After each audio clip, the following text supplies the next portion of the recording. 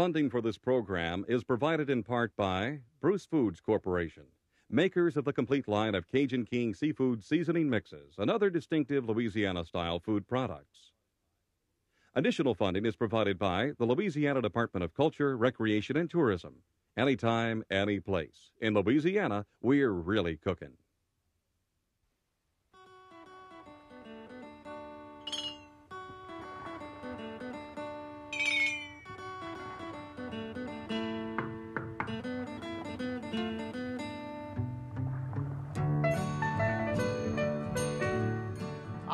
Louisiana. Hi, I'm Chef John Folse, welcoming you to the bayous of South Louisiana. Today, Cajun and Creole cooking holds a prime spot in the world of international cuisine, and I would love for you to know a little bit about it. So why not sit back, relax, and join me and some of my friends as we cook up another great Taste of Louisiana.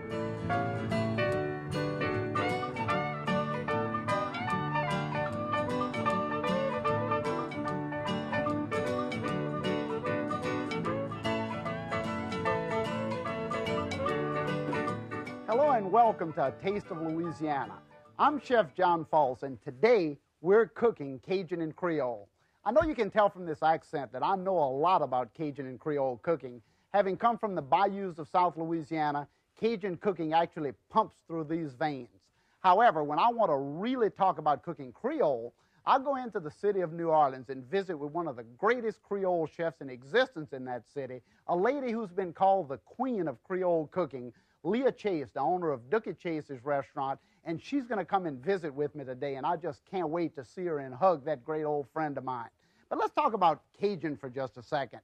You know, the Cajuns, for those of you who may not know, were the French refugees who left the coastal areas of France around 1620 to settle the land of Acadie in Canada, right on the Bay of Fundy.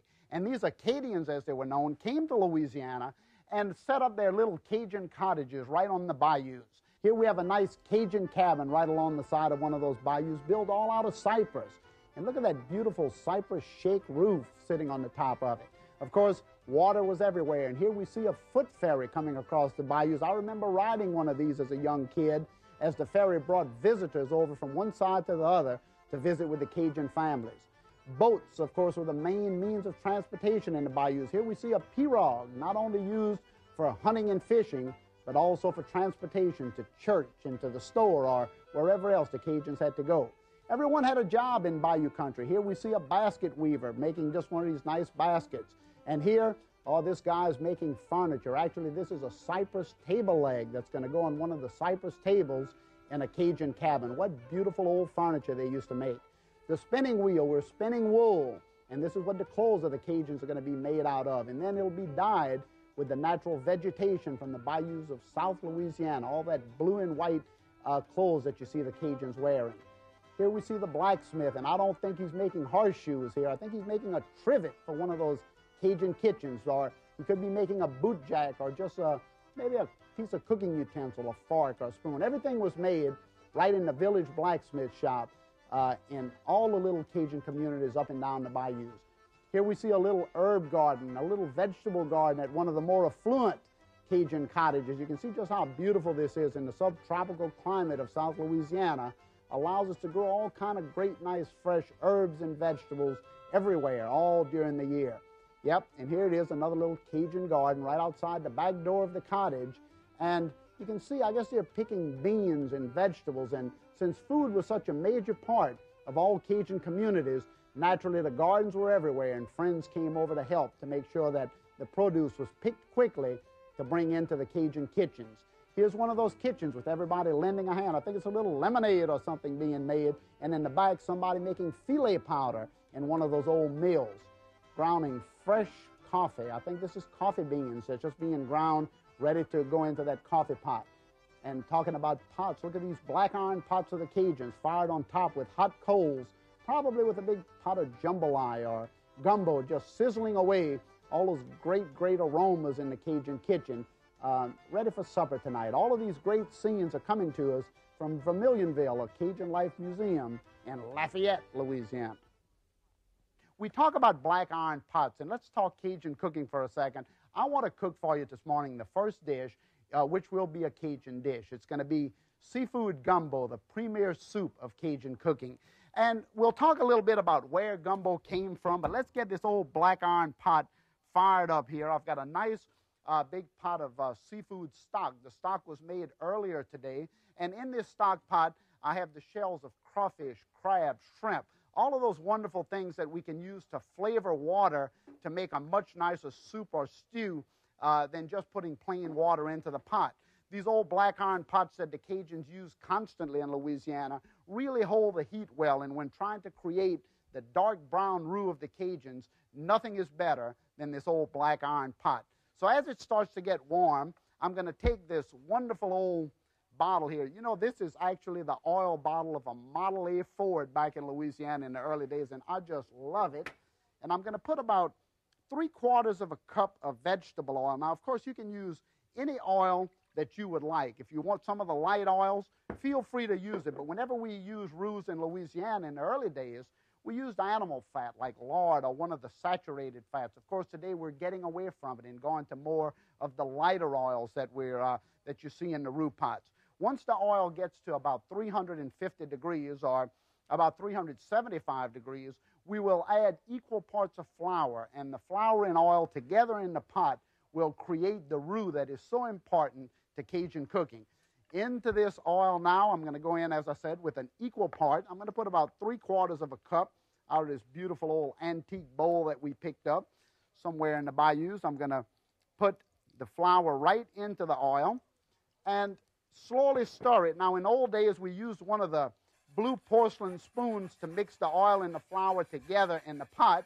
And as the oil got up to the 375 degrees, the roux would cook to different stages of color. Now, of course, we do have a lot of different colors in the Cajun roux today.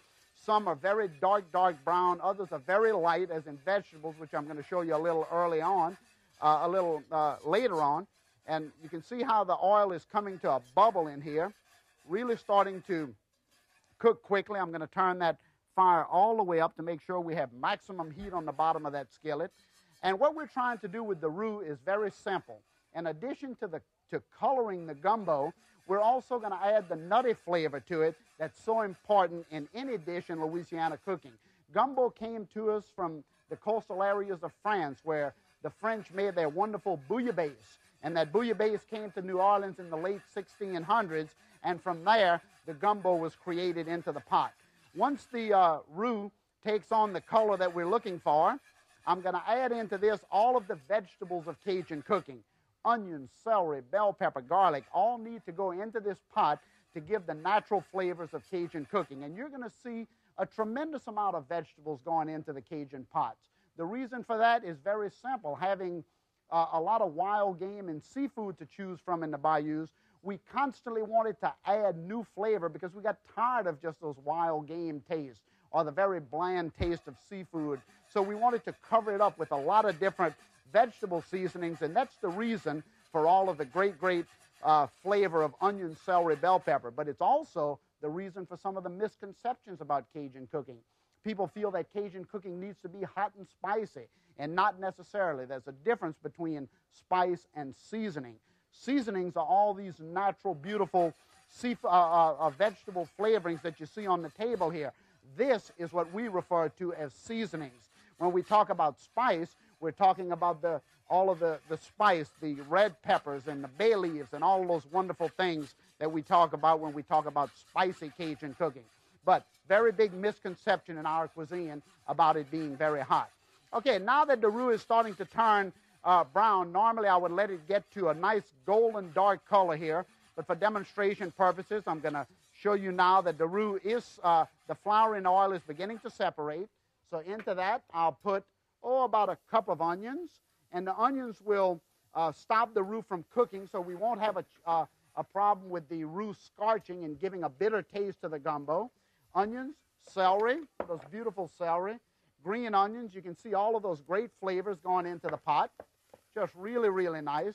Into that, garlic, because garlic is the premier seasoning of Louisiana. One nice spoon, maybe another one. Let's give it 2. I'll stir that around instantly. And then into that, the seafood stock that we've been cooking all morning long. And I'll ladle in a couple of those wonderful ladles of nice, flavorful stock, and look how hot that is. And I'll stir that around, and I'll continue to add a little more stock until I get to the desired thickness that I'm looking for. I'll continue to add. Look how hot that is. Woo! Hot cooking. I'll actually lower this just a little bit now. Okay, and then I'll continue to add the stock until the gumbo is the consistency that I'm looking for. And once all of the stock is into the roux, and I've got the right consistency, I'm going to add my seafoods to it. And it's very important that we add a multitude of different seafoods in Louisiana gumbo. So I'm going to start with shrimp. And now you have to remember that the stock is already well flavored with this seafood. I'll add some beautiful 21, 25 count shrimp. Some great, pretty oysters. Look how pretty these oysters are. Fresh shucked oysters this morning, a little bit oyster liquor. And then some beautiful crab meat. How nice that crab meat is. Right into the soup. And into that, I'll add another ladle of hot stock because I'm looking for the right consistency in the soup. And it's got to be a nice, thick broth. And look, I'll add that around. And then onions, then green onions, parsley, and a touch of red bell pepper for color.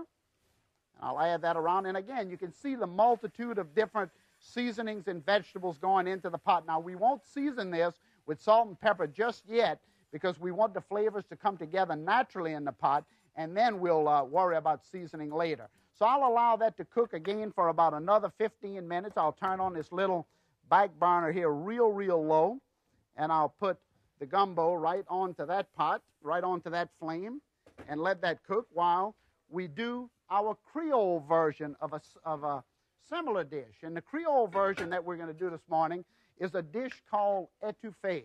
And anything etouffeed in Louisiana cooking is smothered, just as you saw in the gumbo, with onions, celery, bell pepper, garlic, green onions, anything smothered into the pot to create a wonderful flavor in the black iron skillets is etouffeed. Etouffeed comes from the French word to smother. I'm going to start off by putting into the pot a little bit butter or margarine, whatever you would prefer to use. The Creoles did not begin with the dark brown roux as the Cajuns did. The Cajuns were looking for that hearty flavor in the bayous of Louisiana. The Creoles, on the other hand, were looking for a little more of the, let's say, classical cooking, because they came from all of the great nations of Europe, all the second-born sons, to settle the city of New Orleans in the late 1600s. And they brought with them to New Orleans all the great cooking styles of Europe, and not only the knowledge, but the cooks and the spices to create the dishes. So that's what Creole cooking is all about. Creole comes from the Spanish word criollo, which means a mixture of color. So we're going to see a lot of mixtures of color into this great pot right here of the Creoles. Let's etouffee today a little bit seafood, just as we did in the gumbo. I'm going to start off again by putting a little bit onions. Same thing as we did in the gumbo a minute ago without the dark brown roux. The Creoles were a little bit different. They're going to put a little celery into it, a little bell pepper into the pot. Just simple as that. And then, of course, again, the Creoles would have never begun a dish without the great garlic that they had to have in every dish that they cooked, just like the Cajuns. Into that, red bell pepper. They were looking for that classical color of Europe into the pot. And then, of course, some bay leaves. They liked the spice that was available in the bayous, so they found the bay leaves. So we're going to saute the vegetables or etouffee the vegetables around. And while they're cooking, I'm going to cut just a little piece of andouille to put into the gumbo, because that's where the great smoked flavor of the gumbo is going to come from. And andouille is the Cajun ham that's cooked inside of the casing and smoked heavily with pecan wood and sugar cane to give the great flavor of smoke that the Cajuns depended on in their gumbos and soups. So I'll add this into the pot, and I'll lower that fire just a little bit while I'm etouffeeing my vegetables. And once they're etouffeed, I'll add the same thing we did in the gumbo. The Creoles had the same ingredients available to them, so they added the shrimp. Naturally, we can add a little bit of the smaller shrimp because we're looking for a great shrimp flavor in the etouffee, the smothering of all these seafoods and vegetables. Into that, beautiful oysters, fresh shucked. I'm going to put lump crab meat into it also, the same way we did with the other dish. And the only difference here is crawfish. We're going to add fresh crawfish tails into the dish because crawfish is always in season in Louisiana, and we want to make sure that we put crawfish in our Creole pot. So just think of what's in this pot already. Onions, celery, bell pepper, garlic, green onions, all of those wonderful things. Shrimp, oysters, crawfish, crab meat. How can it not be good? Let me lower this. Boy, I tell you what, these black pots really know how to cook. Now, the Creoles would have had to add a roux into the pot at some times. They wouldn't have used the dark brown roux of the Cajuns, but they would have done something quite simple. Into the pot, they would have taken fresh flour and sprinkled just to pick up some of the butter in the bottom of the pot, and that butter and flour will act as a thickening agent in the pot. So we'll stir that around just a little bit, and we're going to add some fresh tomato product to it. I have some tomato sauce right here because the Creoles wanted a tomato look. They used a lot of tomatoes in Creole cooking, so we're going to use a little tomato sauce, fresh tomato sauce, and we'll stir that around for a minute to blend it all in. And then the stock, the hot shellfish stock, just as we did with the gumbo. And I'll ladle this stock right into the pot. The flour will thicken the hot stock instantly. And, of course, that's what we're looking for, a nice pink-colored sauce that's etouffeeing or smothering the onion, celery, bell pepper, shrimp, the beautiful, beautiful fresh shucked oysters, the crawfish, the lump crab. Look at the color in that pot, just how nice it is. That's an etouffee dish, so I'll continue to stir that. And I'll come back in and season the soup, and the soup will now pick up the smoke of the andouille. The soup will now have the great flavor of the crawfish and crab meat. And I'm going to put into it a pinch of cracked black pepper. I'm going to put into the gumbo just a little touch of salt and stir that around for a minute. And I have some gumbo already done down here, so we don't have to wait for that one. And look how pretty the sauce is coming in this etouffee pot. All of the natural juices of the seafoods are just starting to permeate the center of this black iron pot, and the great seafood flavor is coming into this dish a mile a minute. It's just fantastic. If you could only smell this dish, it's wonderful. Now, again, a little pepper into that pot, a little salt, and we'll stir that around for a minute. And the etouffee is just about done, so I'll move the stock off. I'll put the etouffee on this nice low fire here. And I'll cook a quick dish in Louisiana, a vegetable that I wanted to show you, because we love vegetables here. And I would never attempt to do a vegetable in Louisiana without sauteing the vegetables in a little onion, celery, and bell pepper. Again, we're looking for great flavor. So I want to lift that fire up just a little bit. And into the butter, I'm going to put, again, onions. Put a little onions into it. A little celery. A little bell pepper, and I'm going to put some butter beans cooking into this pot, some fresh shucked butter beans once the vegetables are all sauteed, and I'm going to put them right down into there. Even our vegetables are cooked with vegetables, and I'm going to put a little smoked sausage down into the pot also, because we have to have some good smoked sausage. And I promised you a little early on that I was going to bring out to visit the greatest of all Creole chefs in the city of New Orleans. And Leah Chase has been a wonderful friend of mine for a long time. And while all of these dishes are cooking away, I'm going to have that great chef come out and visit with us. And we're going to do one of her favorite dishes, a dish that I've eaten in her restaurant many times. And I know she's back there somewhere. So I want to bring out the queen of Creole cooking, Leah Chase. Leah, where are you? Come on out here, sweetheart. Look at you. You're great. Good to have you with us today. What you cooking? Oh, doesn't it smell good. great? Yeah, you know, great. You have been in New Orleans for so long. You've had a fabulous restaurant there. You still do. How long have y'all been cooking in New Orleans? Quite a long time. 49 years. Oh, 49 years. Of course, I don't look that old. No, you sure don't. You look fantastic. 49 years. Every time I go in your restaurant, there's celebrities from all over the world. Huh? Who's the greatest person you ever served? I don't want to get you in trouble, but Who is that person? I Yeah. want to know. That's hard to say because we serve so many people. We've served Lena Horne, Sarah Vaughan, you name it, Duke Ellington, King Cole when he was alive, everybody. Oh, gee. We served his daughter, and everybody. You know, I saw the other day that there was a Leah Chase Day in the city of New Orleans. You know, I want to know, how can I get my name in spotlights?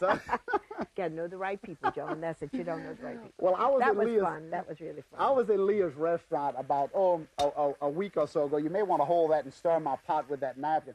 I was in Leah's restaurant about a week or so ago, and I had the greatest dish I think I've ever had of its type in the city of New Orleans.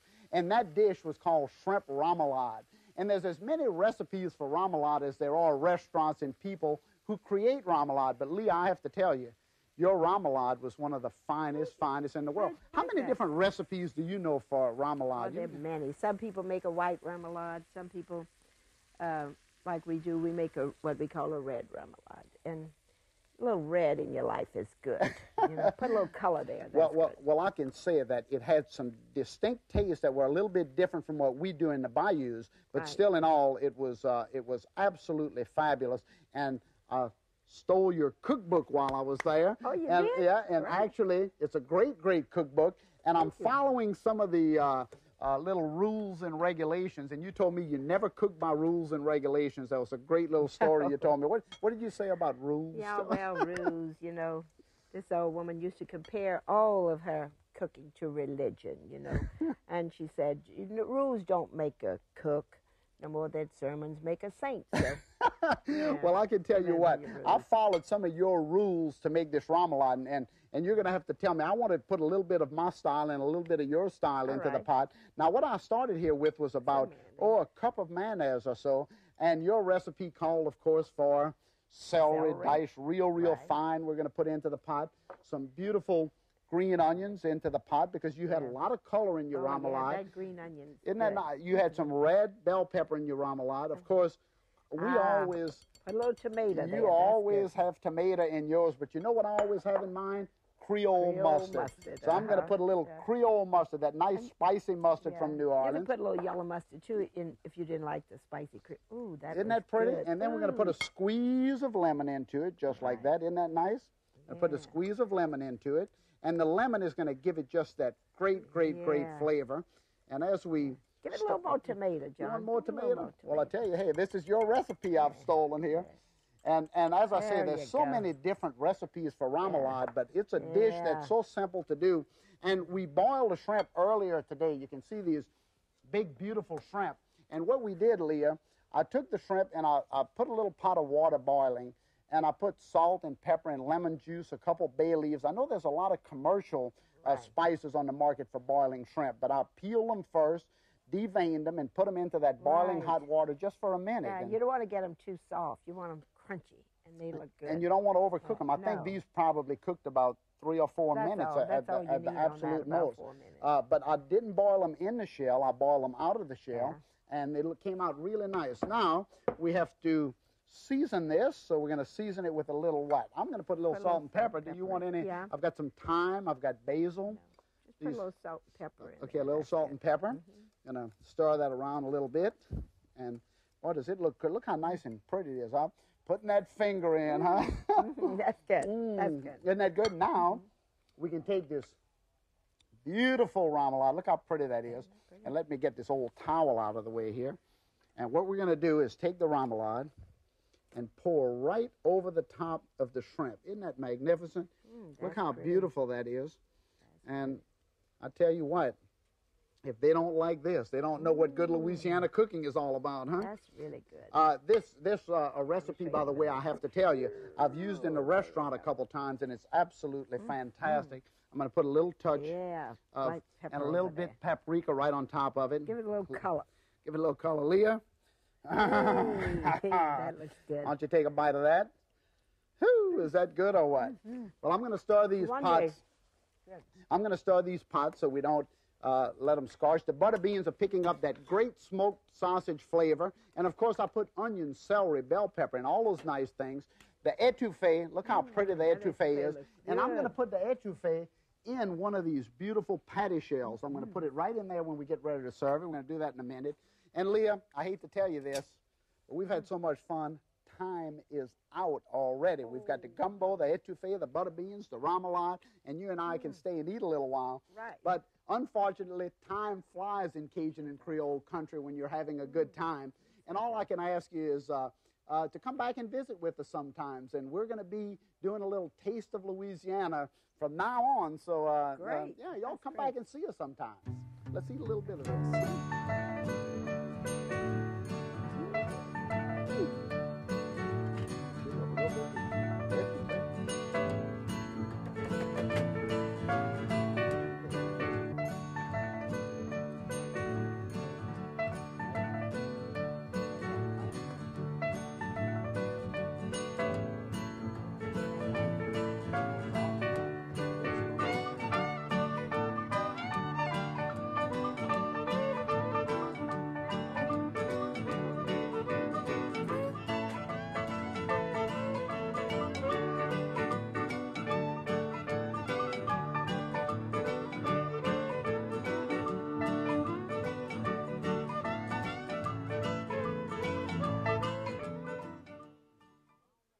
Funding for this program was provided in part by Bruce Foods Corporation, makers of Bruce's Yams and other distinctive Louisiana-style food products.